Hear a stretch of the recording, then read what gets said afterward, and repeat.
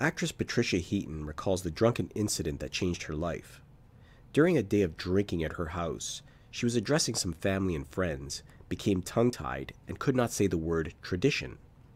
My son at the end of the table says, "Oh great, Mom, you can't even talk." I was so humiliated in front of my sons and their friends. It shook me up and I thought, that's it. That's it. That indeed was it, as she made a life-altering decision. That was 3 years ago, and to this day, Patricia Heaton has never tried speaking to anyone less plastered than she is again.